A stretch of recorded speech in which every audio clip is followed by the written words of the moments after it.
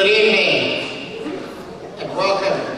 My name is Harris and I serve on the board of the World Affairs Council for over 10 years now, and I've been very much involved in the education program.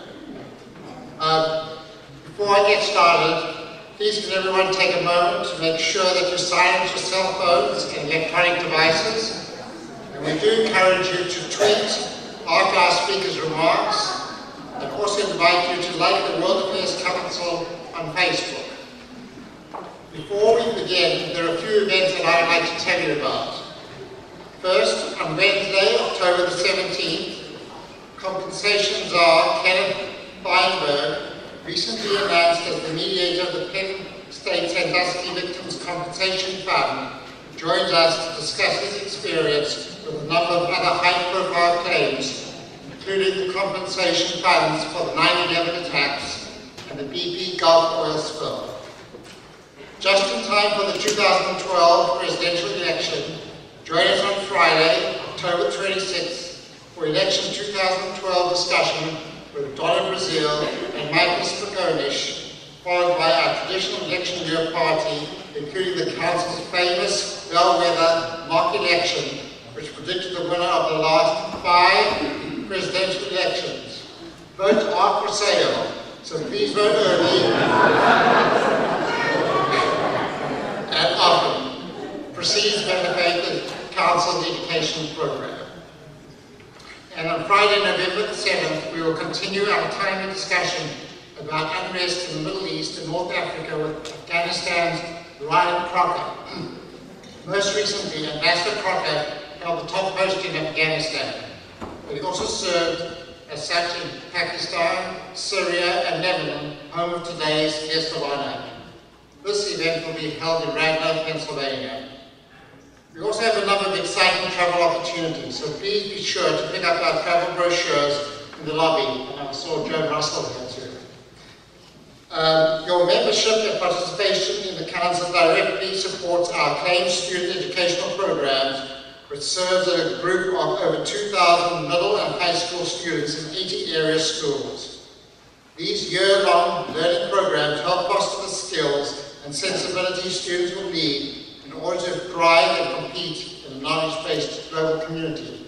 And having served on the Education Committee, I can vouch for having attended some of the mock sessions, be it the G30 Summit or the International Court of Justice, and it's amazing what these students do to prepare for the event and how they engage themselves. And that's a key part of what we support. We are pleased to present tonight's program in cooperation with the World Affairs Councils of America and through a grant from the Carnegie Corporation of New York. We'd also like to thank Sabina and Raza Khouri Foundation for its support of tonight's program. And now I'm delighted to welcome Rami Khouri to the Council's podium. Mr. Khouri is a widely respected journalist, an internationally syndicated political columnist, and a renowned scholar. He's Palestinian Jordanian educated in both the Middle East and the US, and his work reflects that bridge which spans the interests of both the Middle East and the West. He joins us tonight to discuss the effects of the Arab uprisings, offering his analyses of the changes Muslim societies are experiencing, and perhaps offer some insights into the anti-American rage that's unfolding in pockets of the Muslim world. Rami Khouri is the first director of the Issam Institute for Public Policy and International Affairs at the American University of Beirut, as well as the editor-in-large of the Daily Star, the largest English-language newspaper in Lebanon and the Middle East. His Daily Star column, A View from the Arab World, explores the myriad issues from North Africa to Indonesia. Mr. Khouri is also a senior fellow at Harvard's Kennedy School. This fall, he is teaching at Villanova University and Northeastern University in Boston. I mentioned that Mr. Khouri's work, indeed his life, bridges the Middle East and the West. I would be remiss if I didn't share an excellent example such. Rami Khouri spent many years as chief umpire of the Little League Baseball in Jordan. Please join me in welcoming Mr. Rami Khouri.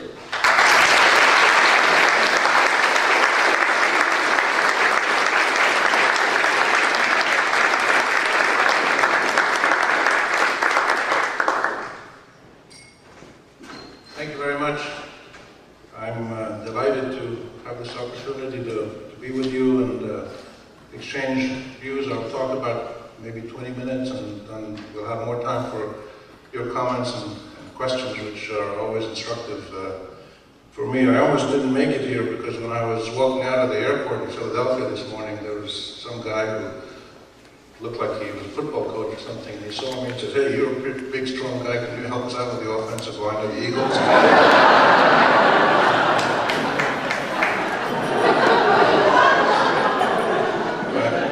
I said I'd like to, but I got to go to the World Affairs Council. So better luck next week, and I want to acknowledge my old friend and college roommate and his wife, Jeff and Suzanne Reese. They're in the audience, and I've known them for about 40 years, and they've taught me much of what I know about American life, and I'm very grateful for them. And thanks to the Carnegie Corporation and the other sponsors and supporters of the World Affairs Council for making this visit possible. In the short time I have, and given the many extraordinary things that are going on in the Middle East, and more recently, tragically, in the last 10-12 days between the Arab world and the Islamic world and the United States, particularly the killing of the 4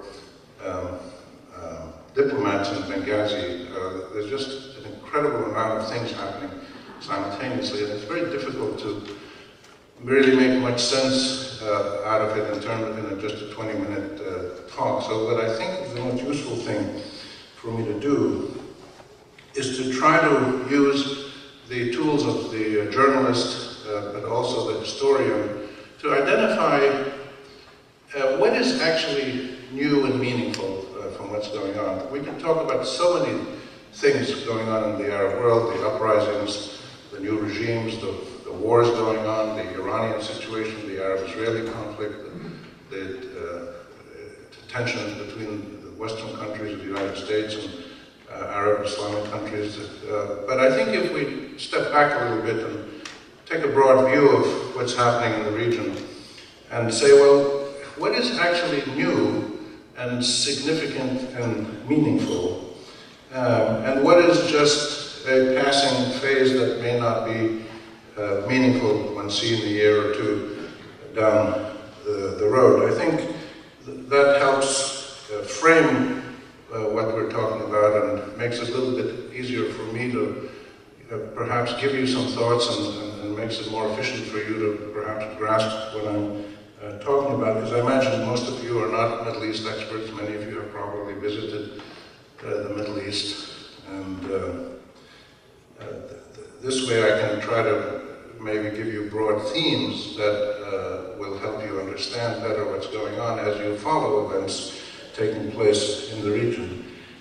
I want to speak primarily about the Arab uprisings, the revolutions, the overthrowing of the regimes and the new governments, including the few wars that are still going on inside Syria, and there's still tensions in Yemen and Bahrain, while in North Africa and Egypt and Tunisia and Libya you have regimes were overthrown and new governments are slowly being formed. That's the main thing that I want to talk about, but I'll touch a little bit on Arab-Israeli issues, Iran, and of course the recent tensions with the demonstrations across many countries because of this insulting film about the Prophet Muhammad that was made by a couple of extremist nutcases here in the United States.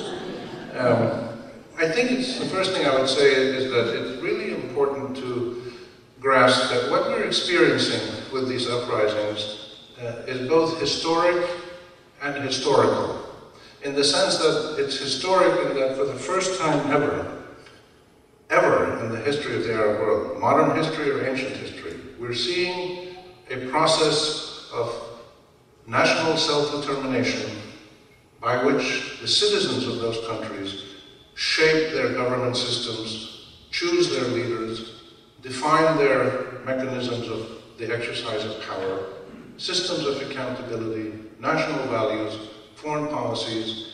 It's the first time ever that all of these critical dimensions of statehood are being determined by the citizens of some of these countries. That's really historic. It's never happened before, and it's happening in several countries simultaneously. The second point is that this is historical in the sense that this process will take many, many decades to unfold and to be completed. And in a way, you could say these processes are never completed, these state-building processes. Look at your recent presidential, let's say if you look at the Republican candidates who are running for president, to be the presidential candidate, the incredible debate they had about things like the role of religion in public life, or immigration, or religious values, and some of the same issues that people have been debating in this country for 225 years, and you're still debating. So this is a historical process that will go on for many years, because, as I will explain later, there isn't just an overthrow of regimes taking place. What you have happening simultaneously, compressed into about a year and 9 months now, are processes of historical change and national development and state building that in some countries, including yours, took about 200 years to be completed. So that you have a war of liberation, a war of independence, a constitutional convention, and a constitutional state consensus building process on your new constitution. You have elements of the Civil War that you had in the 1860s. You had elements of the civil rights movement that you had in the 20th century. You have elements of ideological tensions, labor movements, social justice movements. All of these things are happening simultaneously. Whereas in most countries, including yours, they happen sequentially over a period of about 1 to 2 centuries. And they're happening within a period of 1 year and 9 months so far. So to understand that incredible compression of historical processes in such a short period of time is one reason why it looks like, when you look at Egypt in particular, it looks like things are flip-flopping. One day they do this, one day they do that. But I think if you see that this is a historical process that takes many, many decades or centuries in most countries, it helps us understand it a little bit better. Also, there are 22 countries in the Arab world. And we've had now uprisings in 6, Tunisia, Libya, Egypt, Syria, Bahrain, and Yemen. 3 leaders have been overthrown in North Africa. The leader of Yemen was changed, but the system hasn't fully changed. And Bahrain and Syria are still in tension. While in many other countries like Morocco and Jordan, Kuwait and others, you don't have revolutions, but you have serious pressure from within society on the leadership to bring about constitutional and political change. In other words, every country is a little bit different. The trajectory of change in every country will be different because the conditions are different.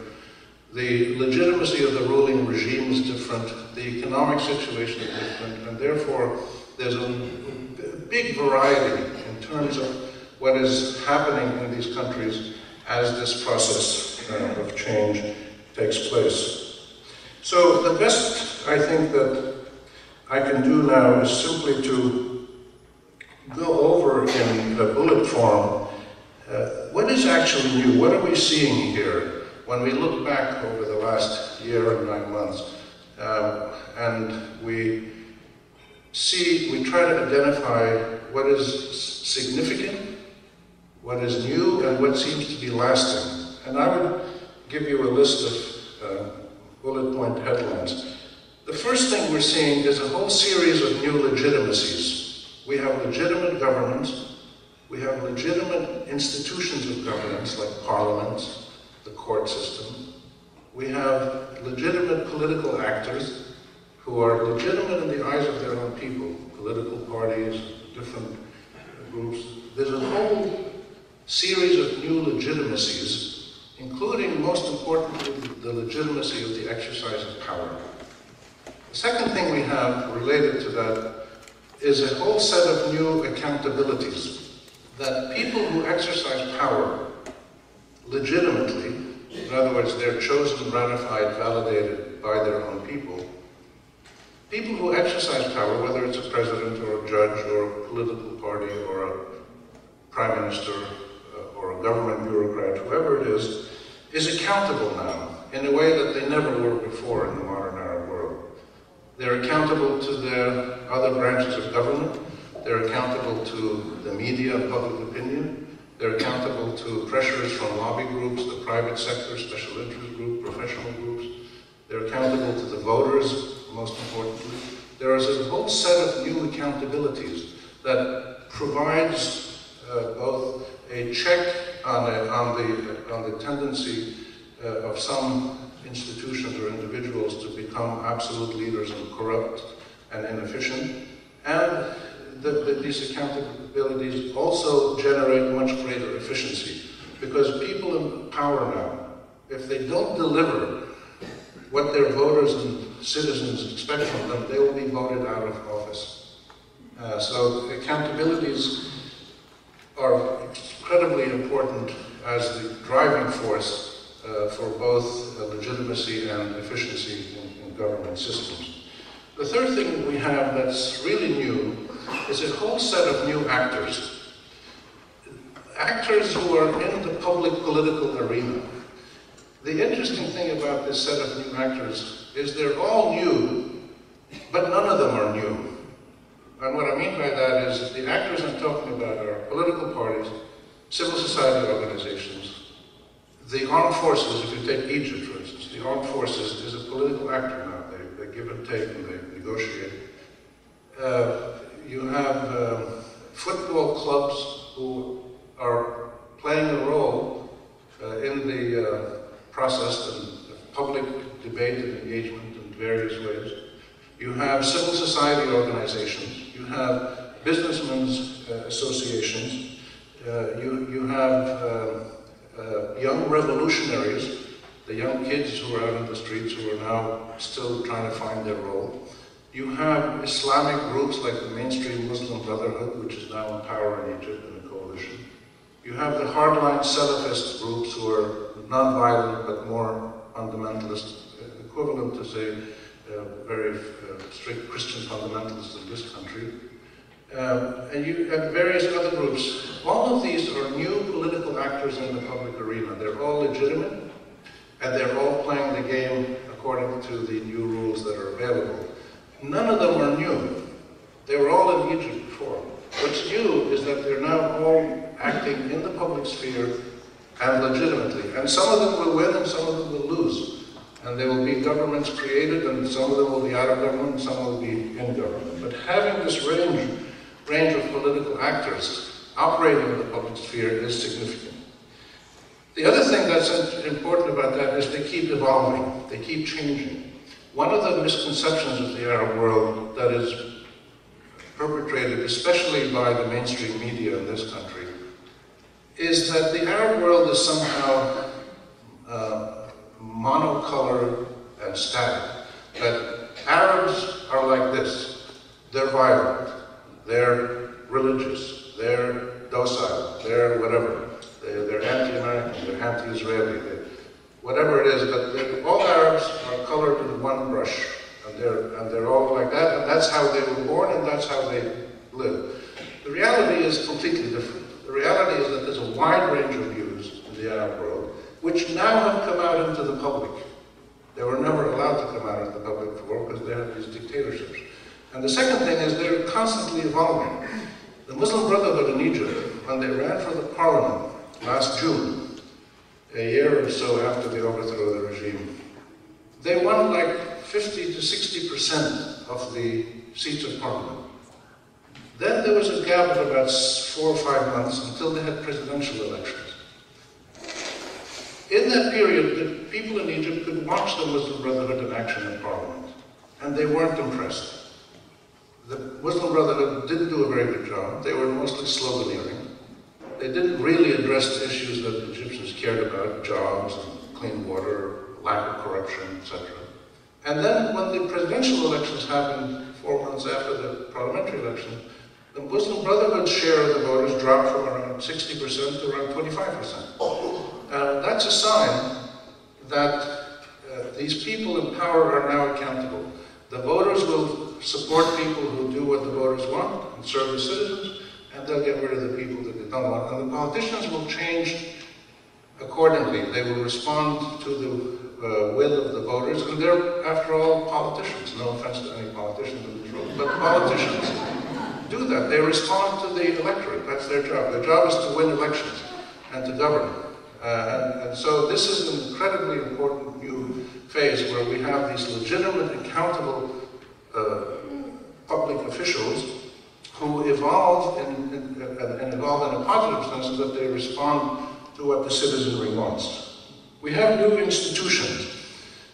Parliament I mentioned, but we have things like political parties that are starting to be born, civil society organizations, media, businessmen's groups, business people's groups, all kinds of women's groups, local community groups, new institutions that are all operating in the public sphere that never had much opportunity to really do anything before.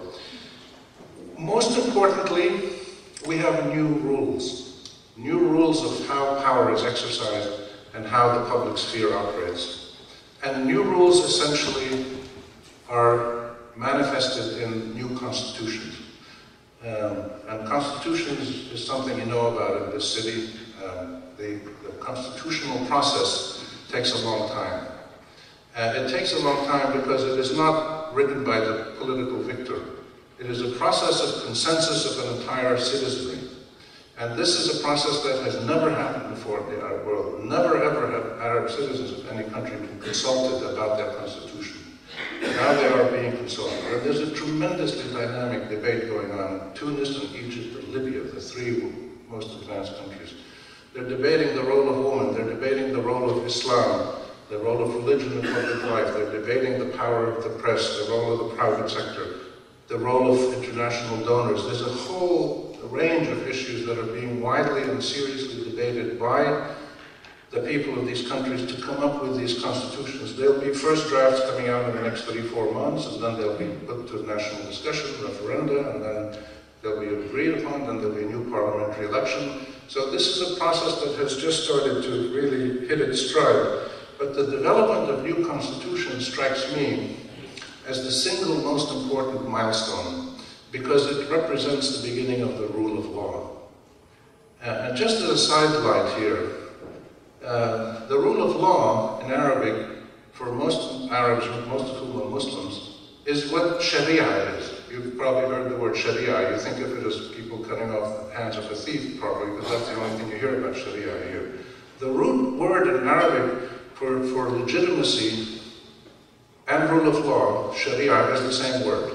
Shari'a and Sharia, it's the same word. Sharia means the rule of law for Muslims and most Arabs. And it means having a society organized according to rules that are fair, that are accepted by the citizenry, and that are impartially and efficiently implemented by a judiciary. So we have the process starting now where the rule book, the constitutions are being written, and the next step is to make sure that they're implemented fairly. And there's extraordinary evolutions and changes taking place where, for instance, the Muslim Brothers, everybody feared the Muslim Brothers that they're going to win, they're going to make an Islamic state, they're going to be like Iran. And there was tremendous contestation in Egypt and Tunisia so far about issues, for instance, like the role of woman. The Muslim Brothers wanted to say that a woman's role is complementary to the man rather than equal to the man. And there was a massive debate. And they have these conservative, old-fashioned views, which are the same kind of views that pertained in this country when your independence happened, when women didn't have the vote, and black people didn't have the vote. And your great democracy was a democracy of white men who owned land and slaves, and nobody else mattered. Nobody else had any rights in the 1770s. And so people go through these processes at the beginning of their constitutional life where there's partial rights, and then they evolve, and the Arabs are going through something similar. But it's happening so fast that within the last 2 months, there was huge pushback against the Muslim Brothers in Tunisia and in Egypt about the role of Islam, for instance. The Muslim Brothers wanted to say Islam is the sole source of laws. And most other people said, no, it's not the sole source of law, because there's people in our societies who are Christians, and there's a few Jews still in some Arab societies, not many left. And they said, no, you can't have only Islam being the source of law. So they said Islam is the main source of law, but not the only source of law. And in Tunis, there was a big debate about a declaration in the constitution, which some people wanted to say that Tunisia is an Islamic Arab state. And some Tunisians said, you can't do that, because many Tunisians are not Arab, culturally, they're Berber, and many Tunisians are not Muslim. There's some Jews, there's a few Christians, and some other religions. And therefore, they're not saying that Tunisia is an Islamic Arab state. This was part of the constitutional consensus building process, and it's debated, and they come to an agreement. So this rules-writing process is unbelievably important, and it's happening, and you hear almost nothing about it in this country. And I think one of the roles of the World Affairs Council and other groups like yours is to let people understand the fine points of the discussions going on. The next thing that's new is a set of new balances, incredibly important new balances in various arenas, including the balance between religiosity and secularism, the role of religion and the role of secular institutions. The second balance is the balance between military authority and civilian authority. A third, I can only give you just headlines because of the time, but we can discuss any of these if you want later. The third balance is the balance between public power, public authority, and private authority, private sector. The fourth one is the balance between the central government, which used to hold all power before in the Arab countries, between the central authority and the provincial regional authorities. In other words, you have decentralized governance or centrally located government. And then the last one is the balance between indigenous values and international and foreign values. Then we have the most important process underway. I mentioned that legitimacy is, I think, the bedrock of what's going on. The Constitution rules writing is the most important mechanism of change. The most important substantive issue that I believe is being debated widely across the region, and of which you hear almost nothing in this country, in the media or in the public statements or whatever, is the process of writing a new social contract that is based on the imperative of social justice. The driving force for these revolutions was not simply to get rid of a dictator. It was to get rid of a dictator and to put in place a mechanism of government that is more fair, more equitable, more accountable, less corrupt, gives more people opportunity, and addresses the fundamental basic needs of the citizenry as equitably as possible. You're not going to treat everybody the same, but to have more equitable opportunities in education and healthcare and job opportunities, etc. This quest for a social contract based on social justice is a powerful driving force that is now pushing thousands of civil society institutions all across the Arab world to come up with a mechanism to translate the concept of social justice into new institutions, new rules, new power structures, new accountabilities. And this is something that takes a long time to develop.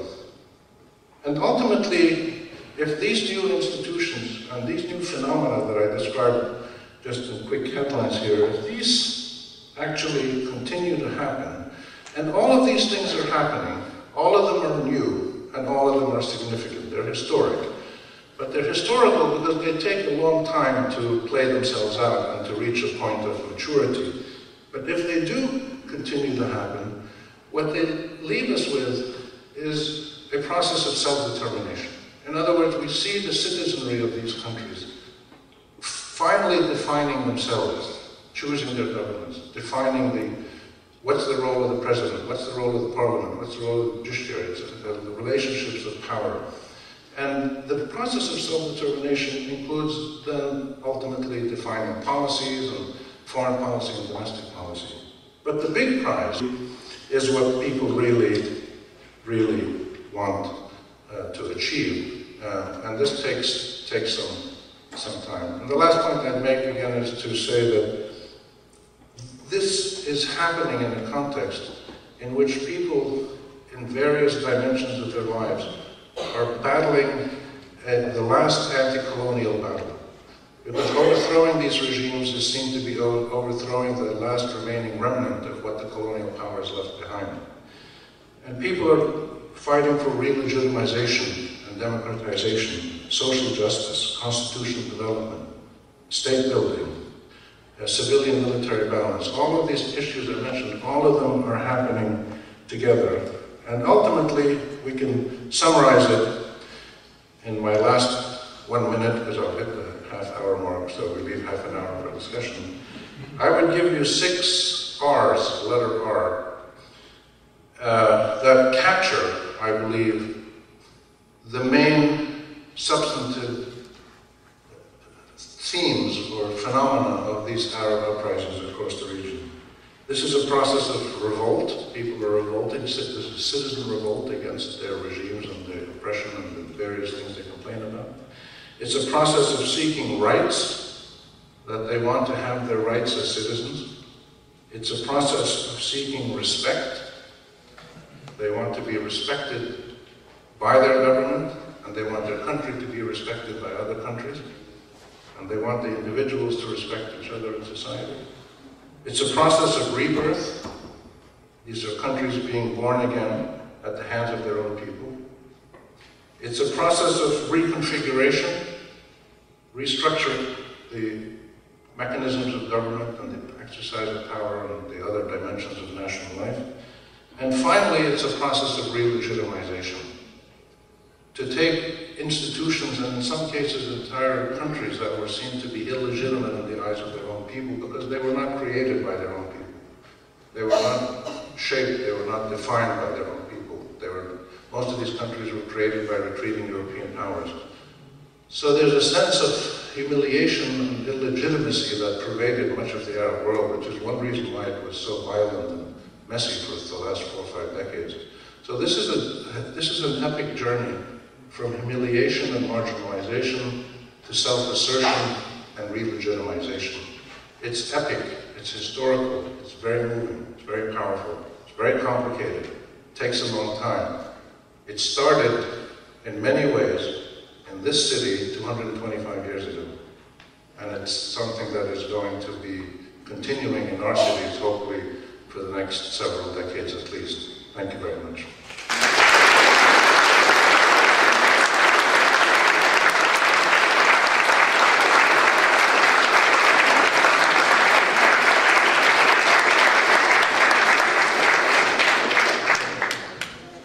Thank you, Rami Khouri. That was very, very thoughtful. And for sure, we don't hear much of that here, so thank you for walking us through it. I know that we'll have questions about the Arab uprisings, but I think we'd be remiss if we didn't talk a little bit about the recent news. And if you could help us work through some of the anti-American eruptions that are unfolding and give us a little context. I mean, we know what the catalyst was, but can you help us understand what's happening and how you see this unfolding? Yeah, I'm sorry I didn't have time to, because they told me that they were going to cut my ears off if I went more than half an hour. So the Arab-Israeli issue in Iran and the recent demonstrations, we can touch on them in the Q&A. On the recent demonstrations, I think it's important to recognize a couple of points. A, there were some criminal elements who deliberately went out to attack and kill Americans, and this is what happened in Benghazi. These criminal elements have been working for the last 15 or 20 years, attacking American targets. So you need to see what happened in Benghazi, not as a direct consequence of the reaction to the film. It happened at the same that the people who planned this attack seem to have done so separately from the film reaction, but they took advantage of the demonstrations to then attack the consulate. They may not even have known that the ambassador was in the consulate. That's one thing. The second thing is that there was massive anger across the whole Islamic world because of this film. but an infinitesimally small number of Muslims went out on the street to demonstrate. Infinitesimally small compared to the Islamic. The number of people who went out to demonstrate in the Islamic world were a few hundred in a few cities, a couple of thousand in one or two places only, and a few dozen in some other cities.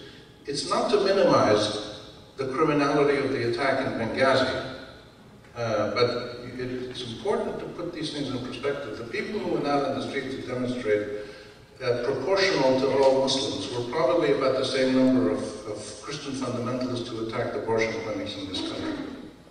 Very, very few people in this country attacked abortion clinics, but many people are against abortion.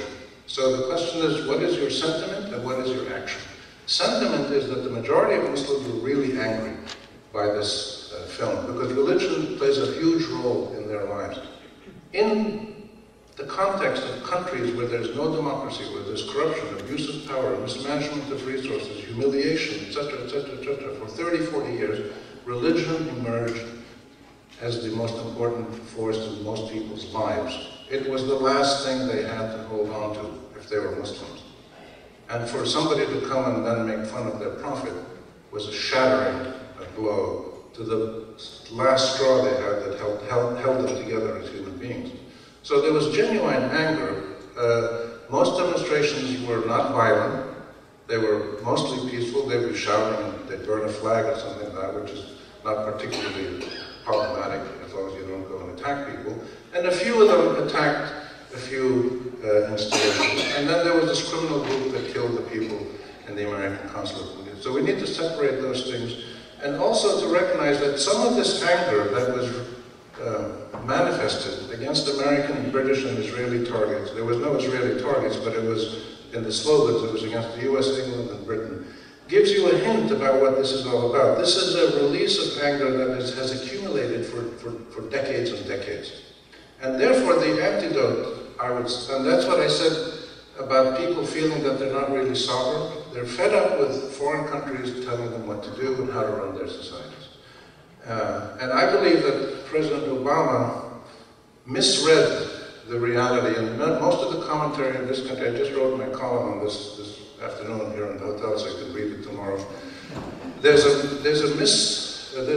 great misconnection going on here between this strong emphasis in the United States on freedom of speech, that we support freedom of speech absolutely, and people can say whatever they want. That's fine. But the question is, who sets the rules for the world? And what people across the world are saying is that you can have freedom of speech, but you cannot expect people around the world to play by your rules. Nobody mandated the United States to set the rules of conduct for the entire world. What about if Muslims came and said here that, well, you should be allowed to do things, that you should be forced to pay 5% of your income to charity, which is a Muslim requirement, or you should pray 5 times a day, or you should do this, or you should do that, or you should dress modestly if you're a woman. Muslims believe that. There's 1.5 billion Muslims in the world. Can they impose that on you or on me as a Christian? No, they can't. So the question is not about the sacred nature of the freedom of expression, or the fact that many Muslims were upset by the film and the Danish cartoons before. The question is, in the interaction between different countries and cultures, who sets the rules?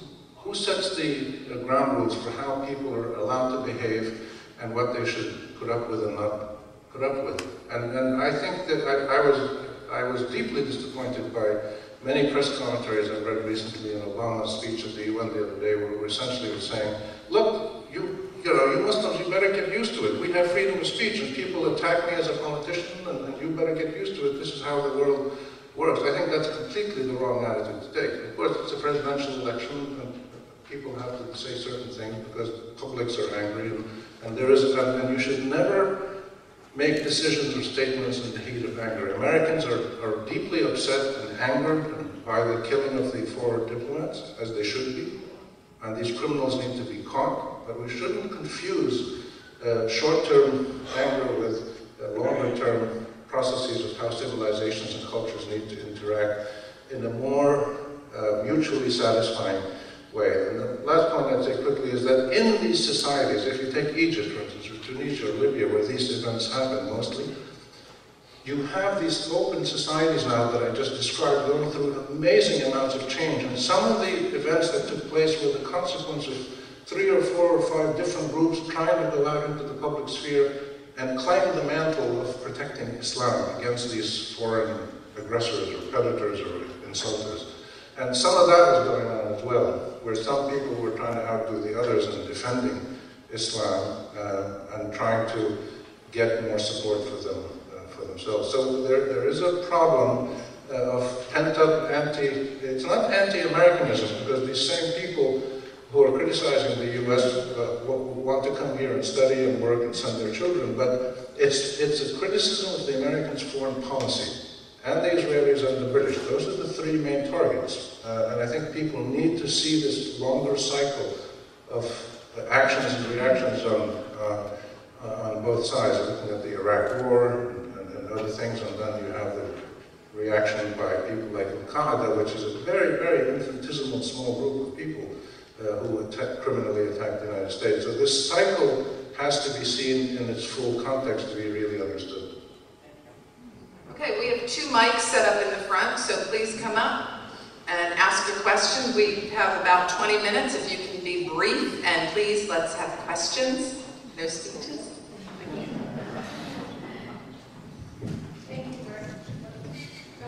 Thank you very much for sharing your insights.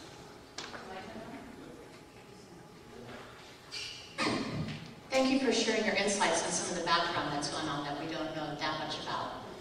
Would you be willing to share with us some of your recommendations and suggestions for politicians and for the American public on what actions might be taken to help reduce and lessen some of the anti-American sentiment across the population? Okay, why don't we take 2 or 3 questions in a row? It's more efficient. See the themes emerge. Okay, please. Okay. We visited Tunisia several years ago under the auspices of the World Affairs Council, and one thing that struck us, or struck me, was that the role of women seemed to be very prominent. In fact, they said that in their constitution, women have equal rights in Tunisia. With the Muslim Brotherhood coming into power, how do you think that will play out? Okay, since you've been so very thoughtful, I wanted to kind of promote you. If you were the leader of the Israelis and or the Palestinians in dealing with the whole current scenario, what would be your recommendations for dealing with the scenarios and trying to bring about peace that way? One more, yeah. There's the concern now in the United States and other countries regarding they think the possibility of Iran attacking Israel. Do you think that Iran would recognize the consequences of their actions if they did attack Israel? Okay, so we have anti-American sentiment, women's rights in Tunisia, Israeli-Palestinian conflict, and Iran. Take it away.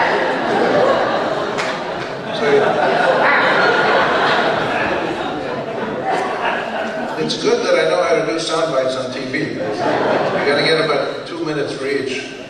I'll take them backwards. The possibility of Iran attacking Israel is about as big as me playing for the line of Philadelphia Eagles. Iran is not going to attack Israel. It'll badmouth it, it'll make crazy statements, it'll use the antagonism against Israel in the Arab world to try to rally support in the Arab world. But the idea that Iran, I went to Iran last year and I talked to government people, including nuclear negotiators, I talked to opposition for many years, I know Iran well. The idea that Iran would ever attack Israel is the most harebrained idea that could ever be conceived, because if they ever even thought of doing that, they would get wiped out by American and Israeli nuclear attacks within 30 minutes. There's just no chance that they're going to do that. And it's about time for people in this country to stop swallowing the Israeli propaganda. And Netanyahu was at the UN today holding up his signs, and you'll see this all over the press tomorrow and all over the TV tonight. I don't think there's any chance that Israel's going to attack, Iran's going to attack Israel. It will keep bad-mouthing it, making statements, and most Israeli generals and now security people also feel that Israel should not attack Iran. So the Iranians are very aware of the consequences. They have a political battle with Israel, and that political battle has to be dealt with politically, and they have grievances that need to be addressed as much as the Israelis and the Americans and the Europeans have complaints against the Iranians. Israeli-Palestinian policies, there's no possibility with the present leaderships in Israel and Palestine of reaching any kind of peace agreement. There needs to be a change, but I think a peace agreement is still possible if you think back on Northern Ireland and South Africa and these intractable conflicts that were resolved ultimately, because two things happened. The people got weary, the old policies became discredited, and then new leaders came along, or old leaders saw the light and came to an agreement. And I think something like that has to happen in the Arab-Israeli conflict. It's a tough conflict to solve because both sides need to make concessions.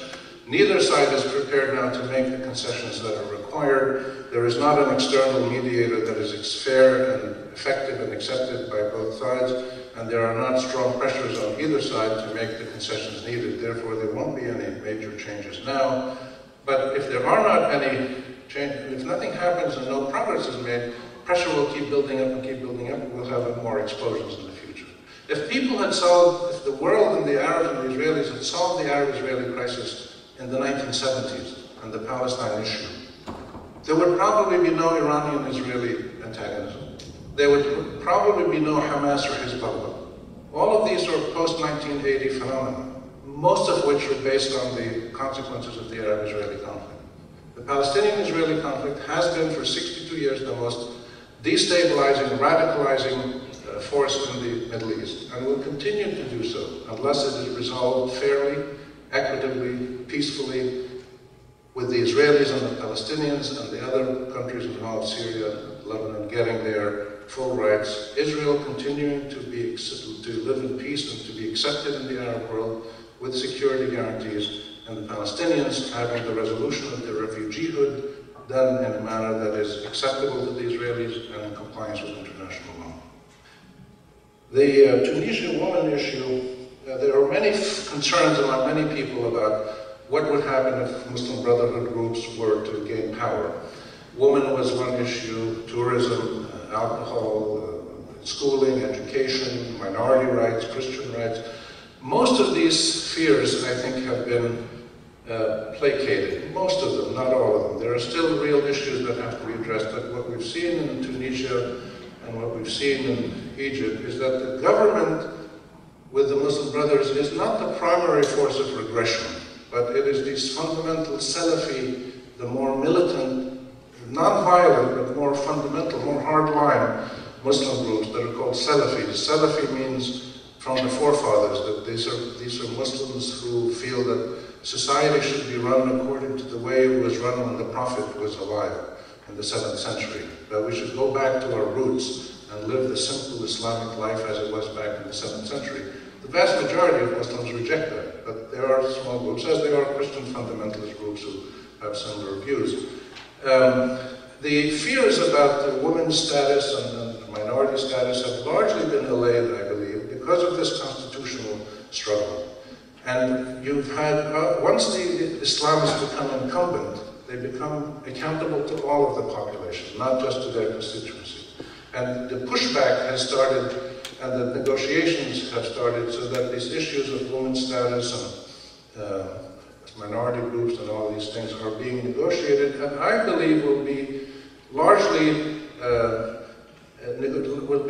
resolved in a manner that is not going to be detrimental to women or minorities in the public realm.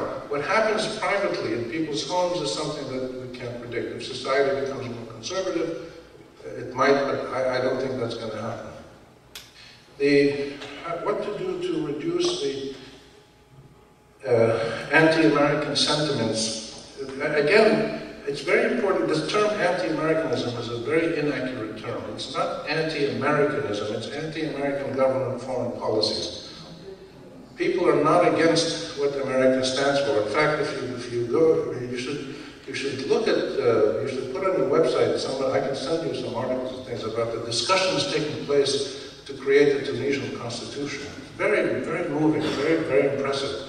And it's a very American-like process of discussing individual rights and collective rights and minorities and this and that and power and accountability and equity and justice and equality, etc., etc. So what people are trying to do in most of these countries that are transforming is to emulate many of the American traditions that you have worked out over the last 225 years, 35 years. But you have very strong criticisms of American foreign policy because of the nature of American foreign policy. People don't like the fact that you've supported dictators for 50 years. And when the revolution started in January of 2011, the first instinctive reaction from Hillary Clinton and American leaders was, well, you know, let's take it easy and maybe Mubarak can be reformed and Zain al-Abidin bin Ali in Tunisia. The initial reaction was really upsetting to many people in the Arab world because we saw the American government as saying, well, let's keep these guys in place, keep these dictators in place, but maybe they can reform a little bit. So there's real anger against the U.S. for 4 or 5 decades of supporting dictators for being very, very pro-Israeli instead of being even-handed in the Arab-Israeli conflict, and for the Iraq War and many other things. And that's what people are expressing. It's not just people who are critical of the United States. People in the Arab world see the United States as the single biggest threat to their national security. This came out in a poll that was done last year across the whole Arab world by a very reputable group that used very scientific methodology. It's called the Arab Center for Research and Analysis in Doha, Qatar. And it's available on the website if you want to look at it. It's called the Arab Opinion Index. And anybody who wants it, let me know. I can send you a copy of it circulated. It's the most comprehensive poll of the Arab world done in the last year. And it showed that public opinion in the Arab world sees the US and Israel as the 2 greatest threats to their countries. 3 out of 4 Muslims surveyed about 4 years ago, before the uprising, by an American political scientist at the University of Maryland. 3 out of 4 Muslims thought that the United States was a threat to Islam, not a threat to their national security, to Islam as their religion. Now, you might say these people are crazy, or they may be, but this is the reality. The perceptions of the U.S. because of its policies are extremely negative. So the best way to reduce this is to, first of all, have more dialogue with people, find out more about what's going on in these countries. On the Iran situation, your mass media and your public officials' pronouncements are criminally negligent in giving you both sides of the story. The Iranians can be held accountable for many troubling things, but they need to be engaged just as they want to engage you on the basis of discussing the mutual concerns of both sides. And this hasn't happened yet. The press needs to look at what people in the Arab world are saying, what the Iranians, what the Turks, what the Israelis, and just deal with the realities out there more than simply accepting hook, line, and sinker propaganda and ideological work by lobby groups and special interest groups and others, whether they represent foreign countries or religious groups, and that includes Christian fundamentalist groups and right-wing groups and neocons, Israelis, and all kinds of different groups. There's a problem in analyzing the Middle East in this country in a factual and objective way. And until that is done, we are likely to continue to suffer these kinds of pressures. Okay, let's take the last 3 questions and see if there are any common themes here. Okay, please. Yes, your 6th R had to do with real legitimacy and the desire to rid a country of the colonial form governments.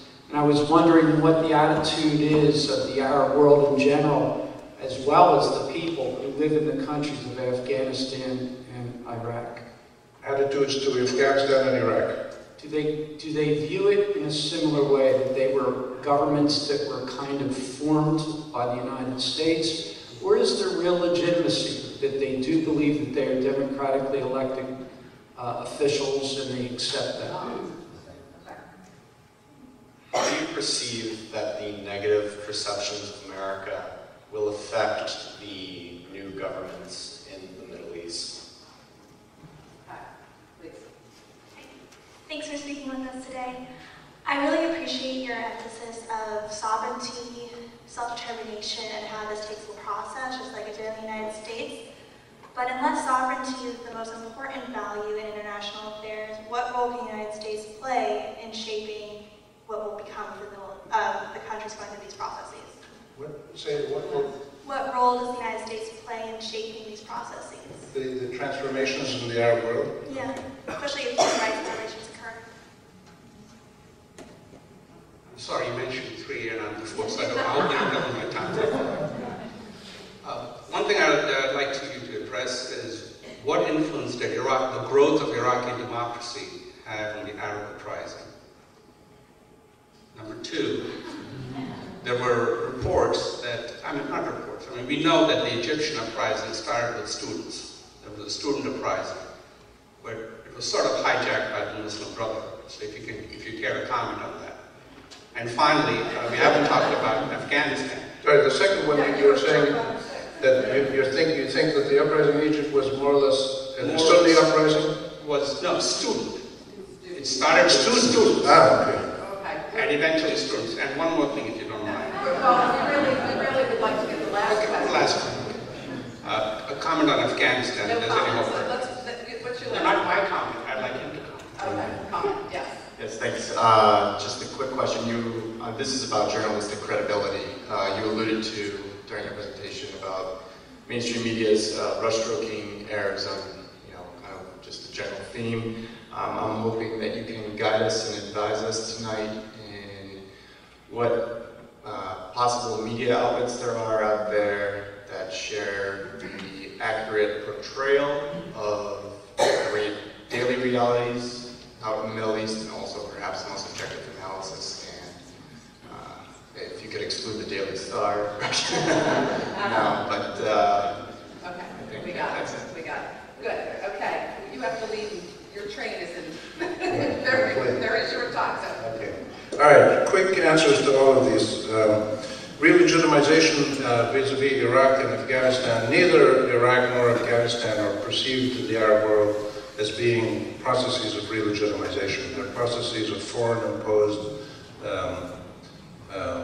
new government systems that are not working very well. Afghanistan and Iraq are the 2 greatest sources of terrorist Al-Qaeda people in the world right now.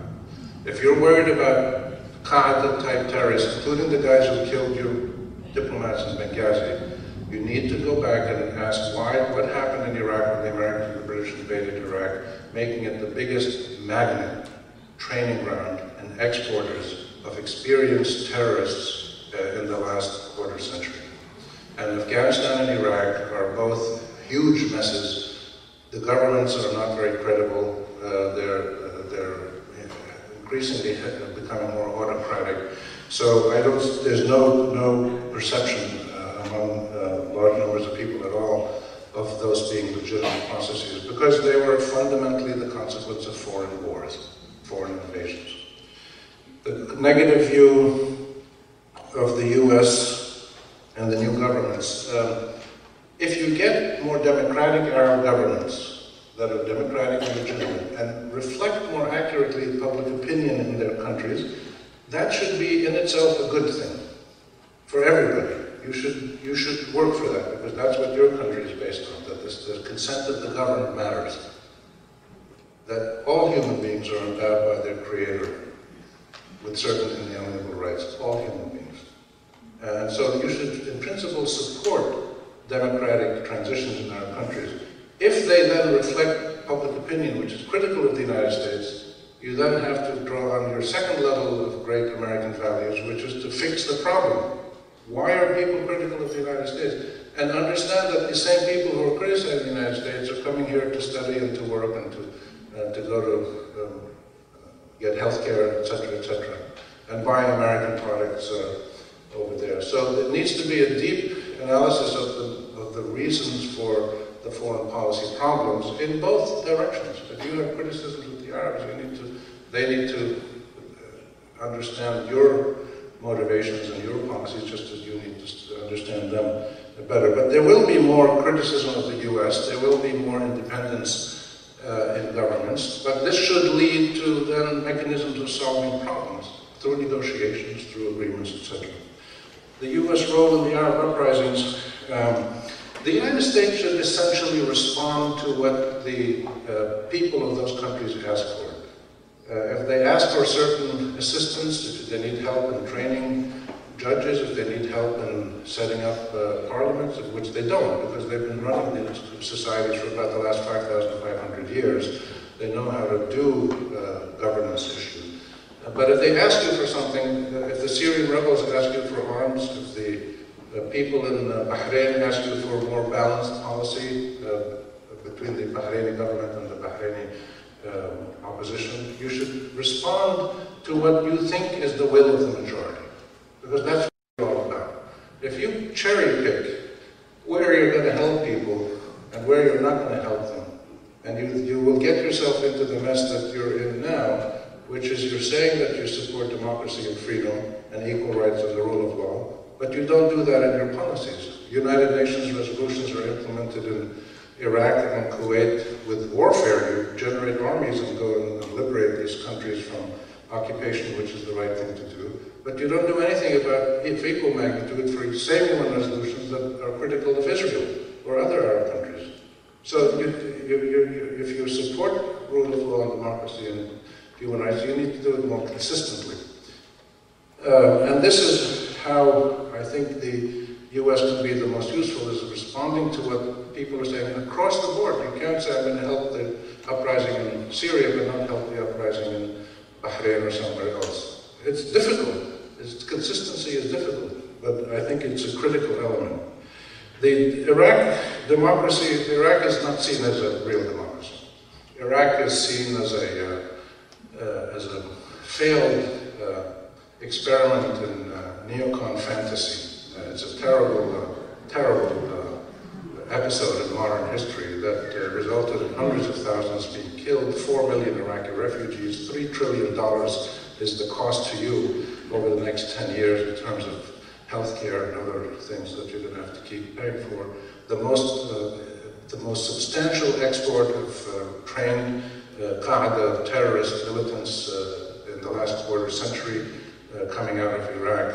It was really one of the most stupid and criminal acts that American foreign policy has ever done, in my view. Sure, you got rid of a dictator, but look what the Arabs did to get rid of the dictators. Much better way to do it, to have your own people liberate themselves than to do it through an army. So what's left behind is not a credible democracy in Iraq. One day they will solve their problems and they will figure out how to restructure and reconfigure. And of course Iran is now extremely influential in Iraq as well. The students in Egypt, the revolutions across the Arab world were youth-led, but were not youth revolutions. The same grievances that young people talk about across the Arab world, corruption, dictators, lack of jobs, etc., the same grievances that youth manifested were reflected among the adults. The youth were the first element out there, which is what happens with youth. It's because of hormones and it's because of people's age and they're worried and young people get out. But then, so this shouldn't be seen as a student or youth revolt, but it was just youth-led. The grievances are shared by all. And the media, the problem with the media all over the world, not just in the United States, is that everywhere, including here, as you know, in your country, it's become more polarized, more commercialized, more trivialized. It's about entertainment more than about public affairs and views. And this is happening all over the world. So it's very difficult to here's one news source that will give you a fair overview of everything. But there are, I think what you have to do is go pick out a few news sources to complement what you're already getting here in your mainstream media. In the US, I would say NPR and PBS do probably the best job of mainstream media. But I would look at The Guardian in England, the BBC in England, the Jazeera website in English is very good. There's a website coming out of the United States called Jadaliya, which is Jadaliya, Jadaliya. And it's a very, very good website that is run by a bunch of Americans who are at universities all over the US.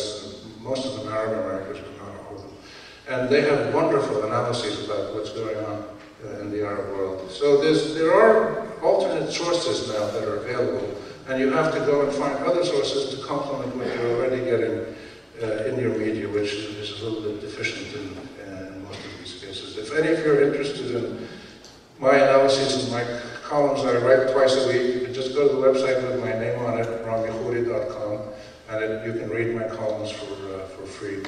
And if any of you are publishers, you're welcome to publish them and pay the syndication agency. Thank you very much.